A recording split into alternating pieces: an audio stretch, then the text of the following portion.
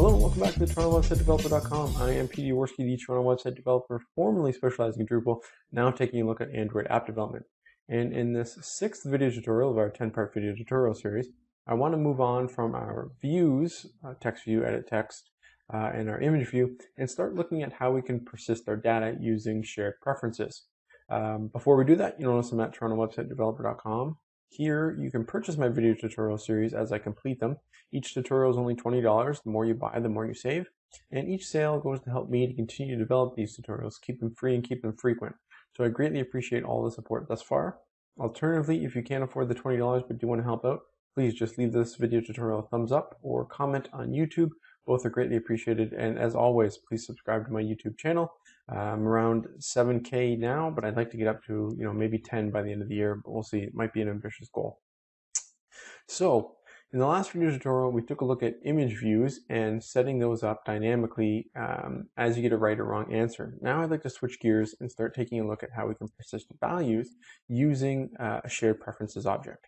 And so essentially what this is really, if for our app, we're only going to have one value that we're saving. That's the high score.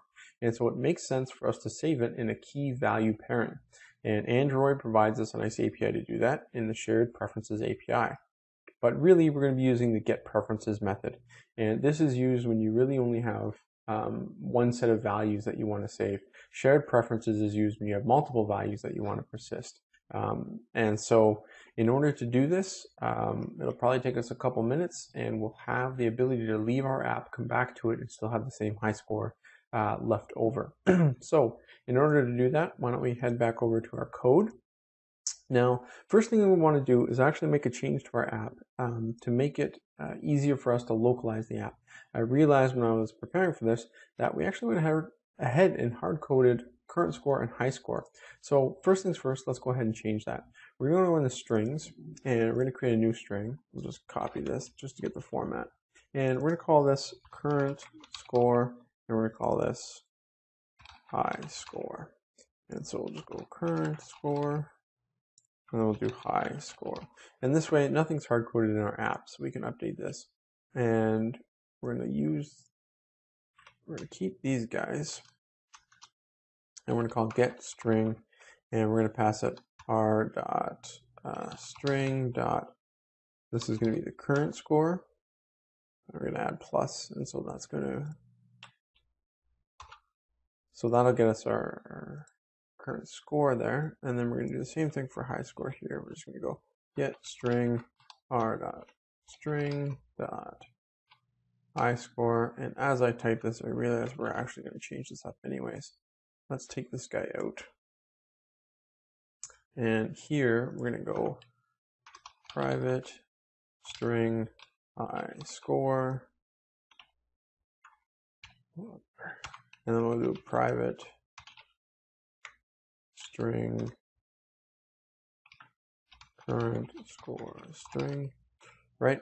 And then when we're initializing our stuff down here, we'll do the same thing. So we'll do get string. So this is high score string is equal to, and then we'll do the same thing. And we're doing this because we're going to use it multiple times. So current score string, this is current score string. And so now that we've got those, we're going to take this guy out, and we go current score string plus that guy, and then this is going to be high score string plus that guy. So that's all set up. So that's just to enable us to have a little localization. We never want to hard-code our strings in our app code, because then you're going to be digging to find it when you go to update or localize an app. So with that, what we need to do is get reference to the preferences, and so we'll go ahead and just add a new variable down here off on its own, and this is going to be preferences, and I think that's what it is. Oh, sorry, that's going to be shared preferences. It's the shared preferences API. So it's going to want us to bring in classes. So you'll see up in our import statement, we now have the shared preferences from Android content, shared preferences. So shared preferences, and we'll just name that shared preferences. Actually, I've noticed that Android likes to do m.shared preferences. It's pretty common. And so we'll go ahead and start implementing that ourselves as well. And so now we have shared preferences. And so in our onCreate, where we have high score, this is going to be changed to this piece of code. Actually, let's just go ahead and go SharedPreferences.get int, because everything is stored with an int, and this should actually come after because we're going to use reference to high score. High score string, and so let's just keep these together.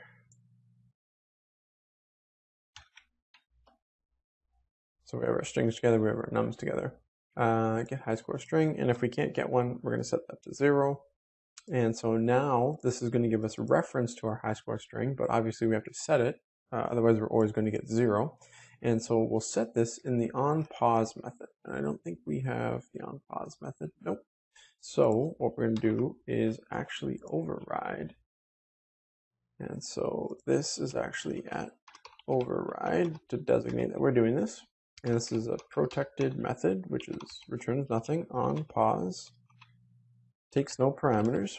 And in the onPause method, we're going to call the super, which we always do because we want to make sure that functionality that we need is actually called. And then we're going to actually commit our value. So we're going to call SharedPreferences, and we're going to call the edit function, or rather method, and we're going to put int. And so what this does is it allows us, it takes a key value. So we're going to pass in the high score string as our key, and then we're going to pass in our actual high score. And then you have to call the commit method, and that will actually save the value. And the reason why we do this in onPause, just like we talked about in one of the earlier video tutorials, this is guaranteed to be called when an activity goes into the background.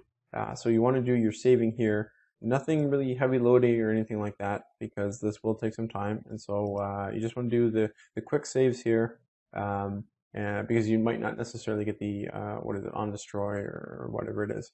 You'll definitely have it in onPause, so save your values here, and that's why we're doing that.